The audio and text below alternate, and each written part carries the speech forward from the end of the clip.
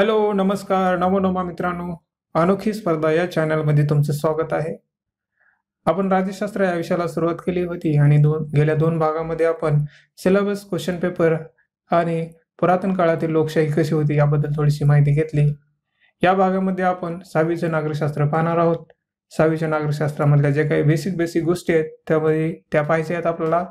आणि आता सुरुवात करूया आपण लागलीच. आणि पुढे जाण्या अगोदर हे काही क्वेश्चन आहेत ते पाहूया. ग्रामसभेच्या एका वर्षातून कमीत कमी किती सभा घेणे अनिवार्य आहे? पंचायत समिती एका महिन्यात कमीत कमी किती वेळा सभा घेते?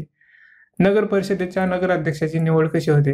निवड कशी होते म्हणजे जे काही सभासद असतील किंवा जे काही नगरसेवक असतील ते निवडून देतात किंवा थेट निवडले जातात. ती कशी निवड आहे असा क्वेश्चन आहे. त्यानंतर चौथा क्वेश्चन आहे, जिल्हा अधिकारीची मुख्य कोणती कामे आहे? पाचवा क्वेश्चन आहे, गट विकास अधिकारी कुठे काम करतो? म्हणजे नगर परिषद मध्ये करतो, नगरपंचायत मध्ये करतो, पंचायत समितीमध्ये करतो का जिल्हा अधिकारी कार्यालयामध्ये करतो? नेमकं कुठं काम करतो तो, राहतो कुठं तो? हे क्वेश्चन आहेत. या क्वेश्चनचा आन्सर आपला अभ्यास करताना भेटेल. त्यामुळे पुढे जाताना पहिली गोष्ट महत्वाची ती म्हणजे उद्देशिका. भारताचे संविधान, त्यामध्ये पहिली जी उद्देशिका आहे ती खूप महत्वाची आहे, खूप खूप खूप महत्वाची आहे. त्यामध्ये प्रत्येक शब्द न शब्द तुमच्या परीक्षेत सुद्धा येऊ शकतो. आणि एक भारतीय म्हणून संविधान आपली उद्देशिका पाठ असणं खूप महत्वाचं आहे. त्यामुळे लागलीच आपण वाचूया त्या संविधान उद्देशिकेला. पहिला, आम्ही भारताचे लोक भारताचे एक सार्वभौम, समाजवादी, धर्मनिरपेक्ष, लोकशाही गणराज्य घडविण्याचा व त्याच्या सर्व नागरिकास सामाजिक, आर्थिक व राजनैतिक न्याय, विचार, अभिव्यक्ती, विश्वास, श्रद्धा व उपासना यांचे स्वातंत्र्य, दर्जाची व संधीची समानता निश्चितपणे प्राप्त करून देण्याचा आणि त्या सर्वांमध्ये व्यक्तीची प्रतिष्ठा व राष्ट्राची एकता आणि एकात्मता यांचे आश्वासन देणारी बंधुता प्रवर्धित करण्याचा संकल्पपूर्वक निर्धार करून आमच्या संविधान सभेत आज दिनांक 26 नोव्हेंबर 1949 रोजी याद्वारे हे संविधान अंगीकृत आणि अधिनियमित करून स्वतः प्रत अर्पण करीत आहोत. अशा प्रकारची छोटीशी उद्देशिका आहे. यामधला प्रत्येक शब्द तुमच्या परीक्षेसाठी महत्वाचा आहे. आणि जी उद्देशिका आहे संविधान झाल्यानंतर ऍड केली आहे. म्हणजे आपण लिहिताना कसं करतो, पहिल्या पानापासून लिहितो, पण सर्व संविधान झालं त्यानंतर ही उद्देशिका ऍड केली आहे. हे नॉलेजसाठी थोडं. त्यानंतर 42व्या घटना दुरुस्तीनुसार 3 शब्दाची वाढ केली आहे. आता आपण संविधानाची जी काही उद्देशिका आहे त्यामध्ये वाढ तर करू शकतो, पण जी काही उद्देशिका सध्या आहे त्यामध्ये बदल करू शकत नाही. हे बेसिक स्ट्रक्चरचा पार्ट आहे, हे माहीत असावं. तर पुढे जाऊया आपण. पुढे जाताना पहिला चॅप्टर येतो तो म्हणजे आपले समाज जीवन. आपले समाज जीवनामध्ये तो शब्द आहे ना समाज, तो महत्वाचा आहे. समाज म्हणजे काय? तुम्ही कुठे राहता सांगा बरं. समाजामध्ये राहता ना, मग समाज म्हणजे काय तुम्हाला माहित असेलच. ढोबळमानाने विचार करा तुम्ही, तुम्हाला कळालं असेल समाज म्हणजे काय. तर थोडक्यात असं आहे की समान उद्दिष्ट घेऊन काही लोक एकत्र येतात, त्या समूहाला आपण समाज असं म्हणतो. मग ते उद्दिष्ट काही असतील, एक मूलभूत गरज असतील, जसं की अन्न, वस्त्र, निवारा असेल, किंवा शिक्षण, आरोग्य असतील, किंवा भावनिक असतील, किंवा इतर मानसिक सुद्धा गरजा असू शकतात. त्या गरजा भागवण्यासाठी ते एकत्र येतात आणि त्या एकत्रित येणाऱ्या समूहाला आपण समाज असं म्हणतो. मग जे काही एकत्रित येतात तो फक्त हाच आहे का भाग? जसं की पहिल्या काळामध्ये जे काही लोक एकत्रित यायचं तेव्हा त्यांचं काय होतं, संरक्षण करणं स्वतःचं आणि इतर लोकांचंही. त्याच्यामुळे ते एकत्र यायचे किंवा इतर गोष्टीचा मिळून काम करण्यासाठी ते एकत्र येत असत. त्यामुळे समाजातील गरजा भागवण्यासाठी विविध लोक एकत्र येतात. त्यामुळे समाजाचा विकास होतो असतो. प्रत्येक एका छोट्याशा व्यक्तीपासून त्याच्यामध्ये जे गुण अवगुण असतात किंवा इतर प्रकारच्या गोष्टी असतो, किंवा एक चांगला व्यक्तिमत्व घडणारा माणूस असतो, तो समाजातूनच घडत असतो. त्यामुळे समाजामधले गुण अवगुण, नीती, परंपरा, रूढी या गोष्टी खूप महत्वाच्या आहेत. समाजाचा जिथं विकास असतो तिथं राष्ट्राचा सुद्धा विकास असतो. त्यामुळे समाजामधला विकास निश्चित करणं आणि एकोपा वाढवणं ही खूप महत्वाची गोष्ट आहे. त्यामुळे समाज कसा असेल यावर देश कसा आहे हे ठरतं. त्यावेळी पुढे जाऊया आपण. पुढचा भाग आहे किंवा पाठ आहे त्याला म्हणतात समाजातील विविधता. आपण पाहिलं की समाजामध्ये विविध प्रकारचे लोक राहतात आणि ते एकत्र येतात त्यांच्या गरजा पूर्ण करण्यासाठी. मग ती विविधता असं म्हणतो आपण. मग विविध कशा प्रकारे आहे ते, त्यांचं खाणेपान असेल, राहणीमान असेल, त्यांची संस्कृती असेल, कला असेल, जात असेल, धर्म असेल, परंपरा असेल, या प्रकारच्या विविध गोष्टीमुळे ते विविधता आहे. काही लोक भारताबाहेरून आले, भारतात राहिले, त्यांची सुद्धा कला त्यांनी भारतातच म्हणजे आत्मसात केली किंवा त्यांना अंतर्भूत केलं. अशा प्रकारच्या विविधतेमुळे, भौगोलिक कारणामुळे भारतामध्ये विविधता आहे. आपण आताच म्हटलं की भारतामध्ये विविधता विविध प्रकारे आहे, त्यामुळे धर्म एक येतो, जात येते, पंथ येते. परंतु आपल्या संविधानाने कुठल्याही धर्माला पुरस्कार केला नाही, कुठल्याही एका धर्माला त्यांनी आपला धर्म असं मानलं नाही जसं दुसऱ्या देशामध्ये आहे. त्यामुळे भारत हा धर्मनिरपेक्ष राज्य आहे, देश आहे. धर्मनिरपेक्ष का? कारण प्रत्येकाला त्याच्या सोयीनुसार कुठलाही धर्म अपस्ता किंवा आपल्यामध्ये स्वीकारता येतो किंवा नाकारता येतो किंवा त्याचा प्रचार करता येतो. अशा प्रकारचं कार्य ते करता येतं किंवा इतर प्रकारचे जे काही स्वातंत्र्य असेल ते सुद्धा त्याचा स्वतःमध्ये आहे. धर्माबद्दल तो काही करू शकतो, परंतु धर्माच्या नावाखाली जर दुसऱ्याला तो काहीतरी करत असेल किंवा त्याचं हनन करत असेल, त्याच्या मूलभूत हक्कावर काहीतरी घाव घालत असेल, तेव्हा आपलं सुप्रीम कोर्टमध्ये इंटरव्ह्यू करतं आणि म्हणतं की तुमचं हे काम नाही, तुम्ही घरला जावा असं सांगतं ते. जसं की महिलाला जेव्हा मंदिरामध्ये एंट्री देण्यास बंदी घालण्यात आली तेव्हा सुप्रीम कोर्ट म्हटले हे तुमचं काम नाही, तुम्ही घरी बसा असं ते म्हटले. तसंच महिलाच्या ट्रिपल तलाक विषय आहे, तो बी सध्या आता मुद्दा चालू आहे. असे कितीतरी उदाहरणं आहेत. राईट टू प्रायव्हसी असेल, जिथं मूलभूत हक्कावर प्रतिबंध घातला जातो त्यावेळेस आपलं कोर्ट इंटरव्ह्यू करतं, कारण आपलं संविधान हे धर्मनिरपेक्ष आहे. धर्मनिरपेक्ष असल्यामुळंच आपल्यामध्ये जी विविधता आहे ती एक स्थायिक आहे. म्हणजे एक जटिल संस्कृती असताना सुद्धा भारतामध्ये एक इंटिग्रिटी आहे असं म्हणतो. त्याच्यामध्ये दुसरं एक महत्त्वाचा भाग म्हणजे सहकार्य. कुठल्याही देशाचा विकास किंवा समाजाचा विकास व्हायचा असेल तर त्यामधलं सहकार्य खूप महत्त्वाचं आहे. एकमेकाच्या सहकार्याशिवाय समाजाची किंवा इतर गोष्टीची प्रगती होऊ शकत नाही. त्यामुळे सहकार्य ही खूप महत्त्वाची गोष्ट आहे. तसेच विविधता असल्यामुळे कुणी आपल्या धर्माला जास्त म्हणाल, कमी म्हणाल किंवा कुणाला नीच म्हणाल असं म्हणू नये. त्यामुळे समाजामध्ये काहीतरी नियमन आहेत, काही रूल्स आहेत, काही नॉर्म्स आहेत, त्याच्यानुसार समाज चालतो. याच रूल्स आणि नियमामुळे धर्मामध्ये किंवा इतर गोष्टींमध्ये जागरूकता असते आणि ते त्या धर्माचा प्रचार करतात, परंतु दुसऱ्याला ते नाव ठेवत नाही किंवा इतर प्रकारच्या गोष्टी करत नाही. त्यामुळे समाजाचे नियमन समाजाच्या विकासासाठी, व्यक्तीच्या विकासासाठी, राष्ट्राच्या विकासासाठी, जगाच्या विकासासाठी खूप महत्त्वाचं आहे. त्यामुळे समाजातील विविधता ह्या गोष्टी खूप महत्त्वाच्या आहेत. त्यामुळे 6वीच्या नागरिकशास्त्र हा भाग आहे. सुरुवात यासाठीच करायची की समाज म्हणजे काय, त्याची विविधता काय, या गोष्टी माहीत असल्या ना पुढे आपल्याला आन्सर लिहिताना किंवा मुलाखतीमध्ये काही सांगताना आपलं हे क्लिअर सेट माइंडसेट असते की असं असं असते, असं असं आहे, त्यामुळे आपण असं असं करतो. बस, छान. त्यानंतर पुढचा टॉपिक आहे, पुढचा आपला धडा आहे. त्या धड्याचं नाव आहे ग्रामीण स्थानिक शासन संस्था. किती 4 शब्द आहेत. पण आपल्याला माहिती आहे की आपल्या भारतामध्ये सर्वात वरी संघ आहे, त्यानंतर राज्य आहे, त्यानंतर स्थानिक आहे. स्थानिक मध्ये 2 भाग आहेत, एक ग्रामीण आहे तर दुसरा शहरी आहे. ग्रामीण मध्ये ग्रामपंचायत असेल, पंचायत समिती असेल, जिल्हा परिषद असेल, शहरीमध्ये नगरपंचायत असेल, नगर परिषद असेल, जिल्हा महानगरपालिका असेल. यानंतर पहिला पार्ट जो आहे तो आपला ग्रामपंचायत, तो पाहूया आपण. ग्रामपंचायत जी आहे त्यामध्ये जे काही सदस्य असतात ते 5 वर्षासाठी निवडून दिले जातात. आपण म्हणतो हे आमचे सदस्य आहेत. मग ते सदस्य काय करतात, त्यांच्यापैकी एकाला आपला सरपंच म्हणतात, हे आमचा सरपंच आहे, काय चाललं सरपंच असं म्हणतो ना आपण. मग तो सरपंच हा ग्रामसभेचा अध्यक्ष असतो. मग ग्रामसभा काय असते, तत्पूर्वी जर सरपंच उपस्थित नसेल तर त्याची कामे उपसरपंच करत असतो. त्यानंतर काही प्रकारची जी काही विविध प्रकारची कार्य आहेत किंवा आपल्याला एखादं नियमन करण्यासाठी, मार्गदर्शन करण्यासाठी ग्रामसेवक असतो. ग्रामसेवक हा ग्रामपंचायतीचा सचिव असतो. त्याची नेमणूक जिल्हा परिषदेच्या मुख्य कार्यकारी अधिकाऱ्याकडून केली जाते, हे लक्षात असू द्यावं. त्यानंतर पुढचा भाग आहे म्हणजे ती ग्रामसभा. आपण आताच म्हटलं की ग्रामपंचायत मधला जो काही सरपंच असतो तो ग्रामसभेचा अध्यक्ष असतो.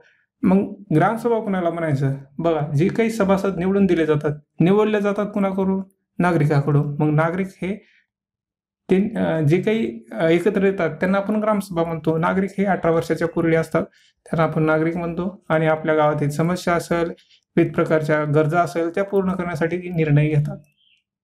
तसेच अहवाल वैशेप करणे, मग इतर प्रकारच्या सूचना देणे किंवा एखाद्या जर राज्य सरकार किंवा केंद्र सरकारने एखादी योजना जर आणली असेल त्याचे लाभार्थी कोण आहेत हे ग्रामसभेच्या अंतर्गतच ठरवलं जातं. त्यामुळे ग्रामसभा खूप महत्वाची आहे.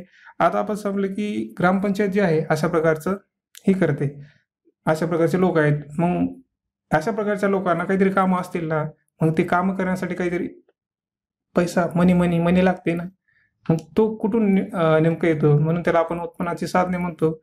तर उत्पन्नाच्या साधनामध्ये घरपट्टी असेल, नळपट्टी असेल, बाजार कर असेल, यात्रा कर असेल, याद्वारे हे केलं जातं. आणि पुढं ते काम करत असताना किंवा याच्यामध्ये आपल्याला असं कन्फ्युजन होऊ शकतं की बाजार कर आणि यात्रा कर हे असतं का? कारण आपल्याला माहिती आहे की कुठल्याच ठिकाणी म्हणजे काही गावामध्येच बाजार भरत असतो, त्यामुळे इथं कन्फ्युजन होऊ शकतं. पण हे लक्षात ठेवा की बाजार आणि यात्रा कर सुद्धा असतो. आणि अनुदान हे 2 प्रकारचं असतं, एक जिल्हा परिषदेकडून मिळतं आणि दुसरं राज्य शासनाकडून मिळतं. त्यामुळे हे महत्वाचं आहे. त्यानंतर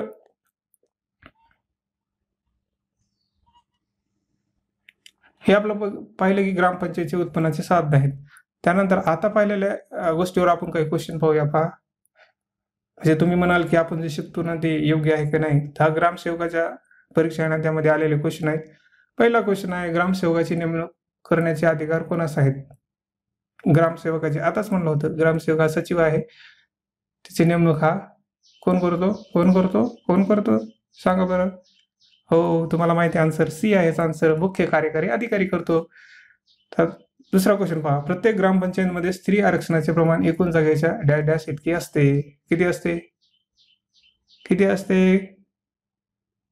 किती असते? सांगा पटदिशा. माहीतच असेल तुम्हाला, हे लक्षात ठेवा. माहीत नसेल तर आपण पुढच्या वेळेस सांगू तुम्हाला माहित आहे असं मी समजतो. तिसरा पहा जरा, ग्रामनिधीमध्ये खालीलपैकी कोणत्या बाबीचा समावेश होत नाही? आता आपण काय पाहिलं, नळपट्टी, घरपट्टी, स्थानिक पंचायत कर, त्यामध्ये आपण जकात कर कुठं पाहिला का? नाही ना. मग त्याचा आन्सर सी आहे. अशा प्रकारचे क्वेश्चन येतात जे काही आपल्या छोट्याशा नागरिकशास्त्राच्या पुस्तकातून सॉल्व्ह केले जातात. त्यामुळे बेसिक पासून सुरुवात करत असताना आपल्या जे काही नागरिकशास्त्र आहे ते खूप महत्वाचं आहे.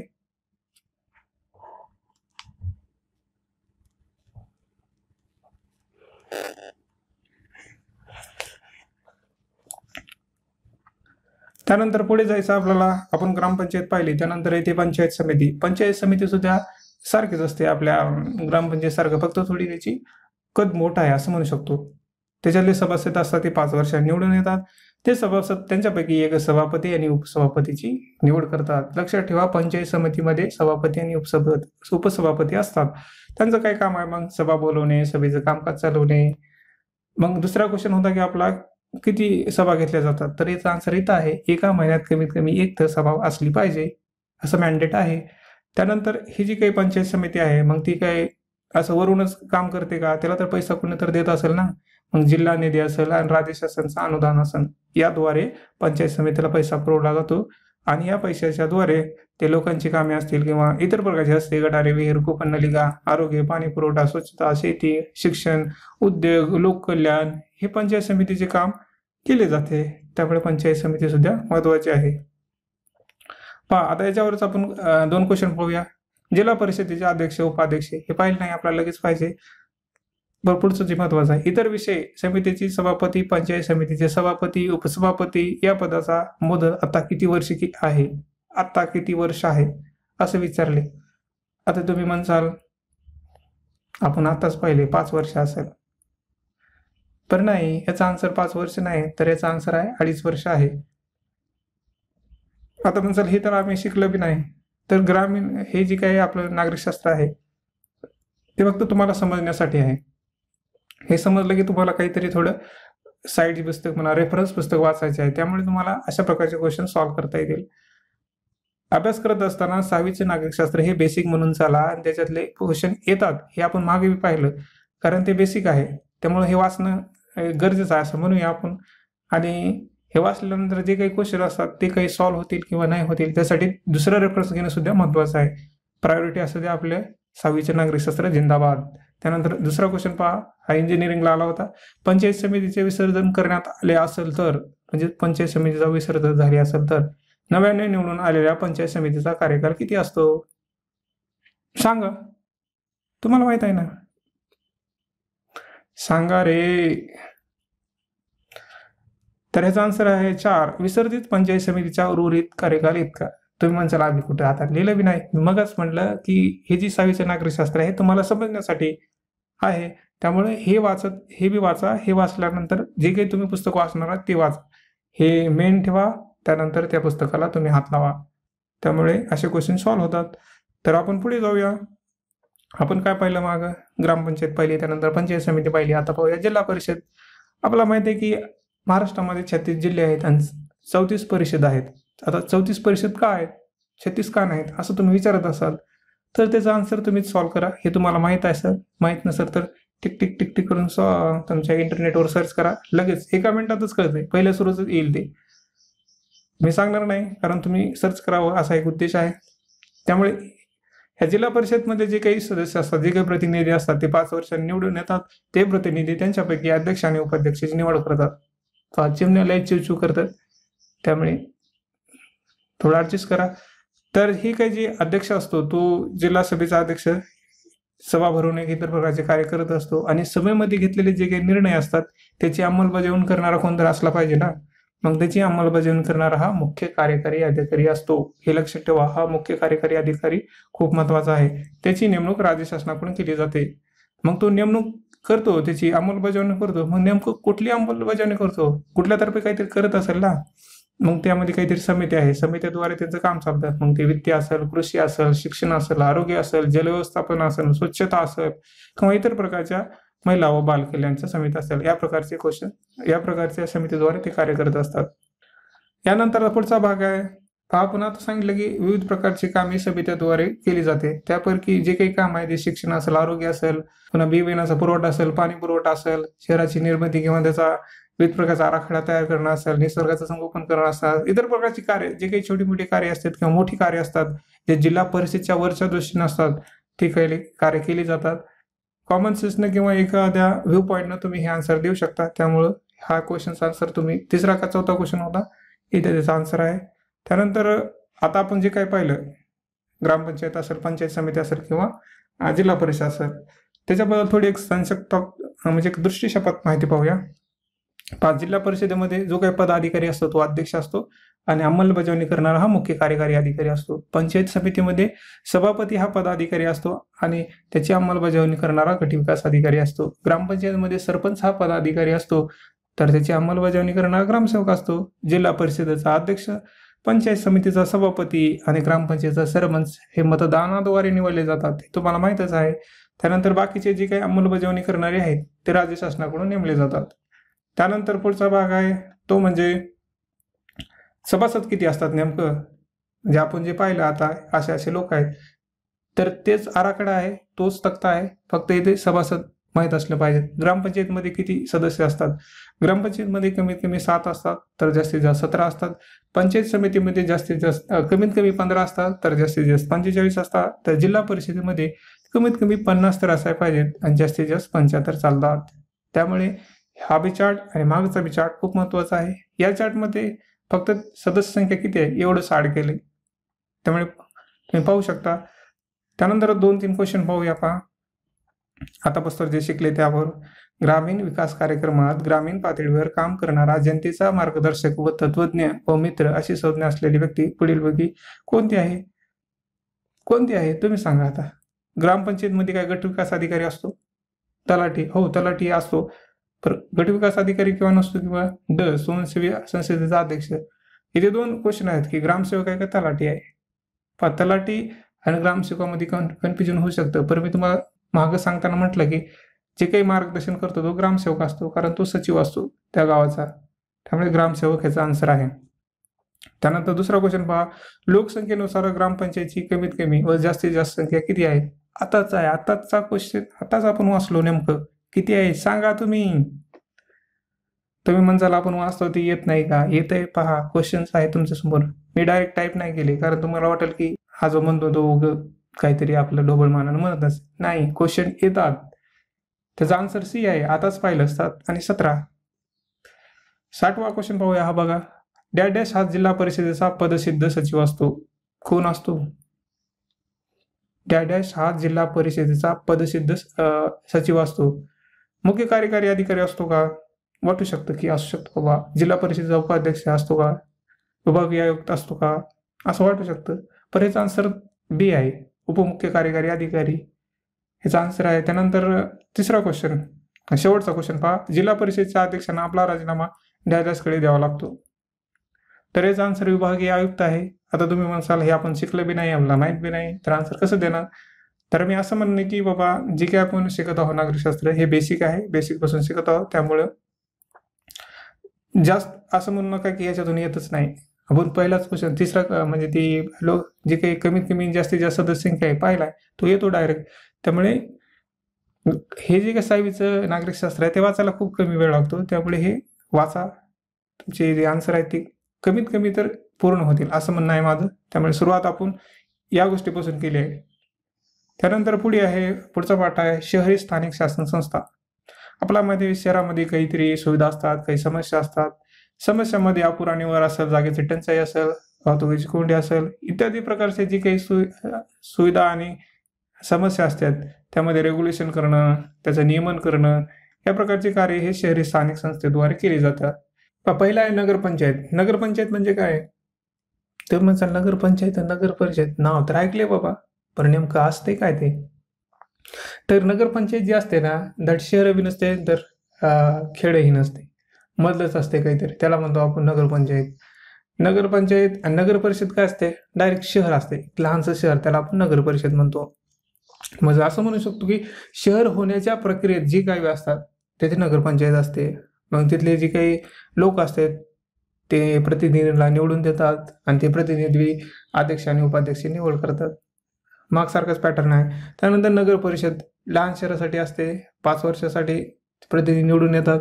त्या प्रतिनिधीला नगरसेवक असं म्हणतात आणि त्यापैकी ते नगराध्यक्षाची निवड करत नाहीत. इथं थोडं जम्बलिंग होऊ शकते, त्यामुळे लक्षात ठेवा की नगराध्यक्षाची निवड हे थेट असते, डायरेक्ट लोक निवडून देतात. नगर परिषदेची जी उत्पन्नाची मार्ग आहे ती घरपट्टी असेल, शिक्षण कर असेल, पाणीपट्टी असेल, बाजारावर कर असेल, या प्रकारची कार्य असतात. जे उत्पन्नाचे मार्ग आहेत त्याद्वारे नगर परिषदेचं काम चालतं. पहा आपण नगर परिषद पाहिलं आणि नगरपंचायत पाहिलं.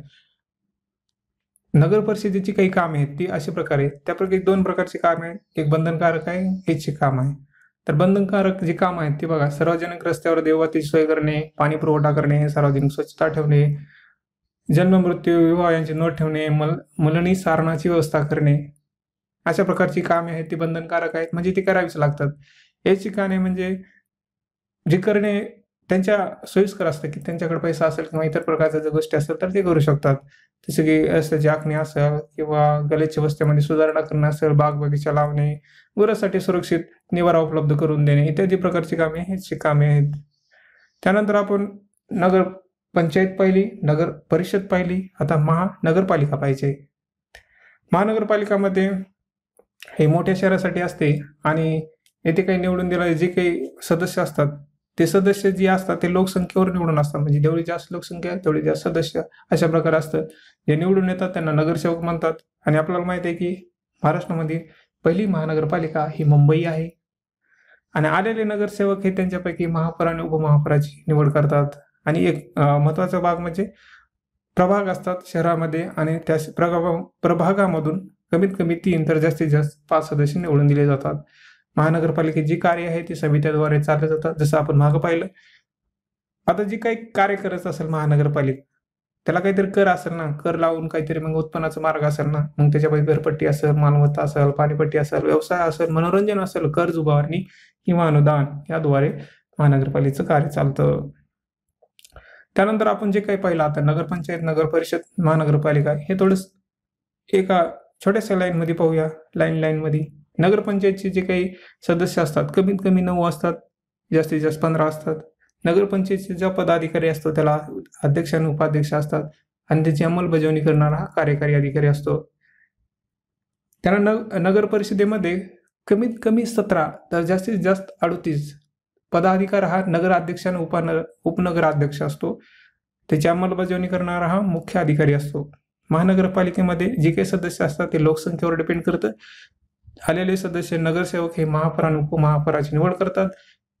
जे काही महापौराने किंवा निर्णय घेतले जातात त्याची अंमलबजावणी हा आयुक्त करत असतो. मागे एक सांगायचं राहिलं की आयुक्त हा जे काही अध्यक्षाने किंवा महापौराने निर्णय घेतलेत किंवा त्या सभेने निर्णय घेतलेत त्याची अंमलबजावणी हा आयुक्त करत असतो. तसेच वर्षाचा एक आखणी करणे हे त्याच्याकडे काम असतं. खूप सारी काम तो करत असतो. त्यानंतर पुढचा पाठ आहे जिल्हा प्रशासन. जिल्हा प्रशासनमध्ये जिल्हा अधिकारी हा खूप महत्वाचा असतो. त्याचे काम आहे शेती कायदा सुव्यवस्था करणे, निवडणूक अधिकारी, आपत्ती व्यवस्थापन म्हणून तो काम करत असतो. शेतीमध्ये शेतसारा गोळा करणे असणे किंवा शेताच्या संबंधित कायद्याची अंमलबजावणी करणे असेल किंवा दुष्काळ व जर चाऱ्याची कमतरता असेल तर त्याची उपाययोजना करणे असेल. जिल्ह्यामध्ये कानून सुव्यवस्था ठेवणे अशा प्रकारचे काम, निवडणुकीच्या वेळी निवडणुकीच्या याद्या तयार करणे किंवा निवडणुकीविषयी काही सूचना देणे इतर प्रकारची कार्य तो करत असतो. आपत्तीच्या काळामध्ये आपत्तीग्रस्त लोकांना त्या जागी आवश्यक गोष्टीचा पुरवठा करणे किंवा त्याचे आपत्ती झाल्यानंतर त्याचे पुनर्वसन करणे या प्रकारचे कार्य तो करत असतो. त्यानंतर आपलं जिल्हा प्रशासन जे आहे ते अशा प्रकारे पहा, जिल्हाधिकारी असतो, पुन्हा उपजिल्हाधिकारी असतो, मग तहसीलदार, मग तलाठी, मग पोलीस पाटील. दुसऱ्या साईडला पोलीस अध्यक्ष असतो, त्याच्याखाली उपाध्यक्ष असतो, पुन्हा पोलीस निरीक्षक असतो आणि सहाय्यक पोलीस निरीक्षक असतो. जिल्हाधिकारी हा राज्य शासनाकडून निवडला जातो, तर तहसीलदार हा मुख्य दंडाधिकारी म्हणून काम करत असतो. हे फॅक्ट्स आहेत, माहीत असू द्या. त्यानंतर जिल्हा न्यायालय. जिल्हा न्यायालयामध्ये दोन भाग असतात. एकाला आपण दिवाणी न्यायाधीश म्हणतो, दुसऱ्याला सत्र न्यायाधीश म्हणतो. सत्र न्यायाधीशामध्ये दोन प्रकारचे असतात, मॅजिस्ट्रेट आणि मॅजिस्ट्रेट 2. दिवाणी न्यायाधीश हे दिवाणी काम करतात, म्हणजे जे काही सिव्हिल असतील दैनंदिन घडणाऱ्या गोष्टीवर, आणि सत्र न्यायाधीशामध्ये जे काही क्राईमच्या बाबतीत असतील त्याला आपण फौजदारी खटल्याबद्दल म्हणतो. अशा प्रकारचे हे काम न्यायालयामध्ये पाहिले जातात. त्यानंतर काही प्रकारचे जिल्हा अधिकारी आहेत ज्यांनी विविध प्रकारचं कार्य केलं आणि महाराष्ट्राला खूप प्रकारे भरभराटीला आणलं. त्यापैकी काही पॅटर्न आहेत ते पहा. लखीना पॅटर्न हे अहमदनगर मधला आहे. त्यांनी काय केलं, जे काही राज्य शासन किंवा वरचं जे काही शासन असेल त्यांनी आणलेले जे काही नियम असते, रूल्स असते ते एकदम सोप्या भाषेत आणि सगळ्यांना इक्वल, कुणालाही अगोदर कुणाला कमी न करता सगळ्यांना सोप्या भाषेत आणि एकाच ठिकाणी देण्याचं काम केलं. आणि त्यांची खिडकी योजना होती, म्हणजे एकाच छताखाली देणे असं केलं होतं, म्हणून हा लखिनी पॅटर्न प्रसिद्ध आहे. त्यानंतर चंद्रकांत दळवी पॅटर्न हा पुण्याचा आहे.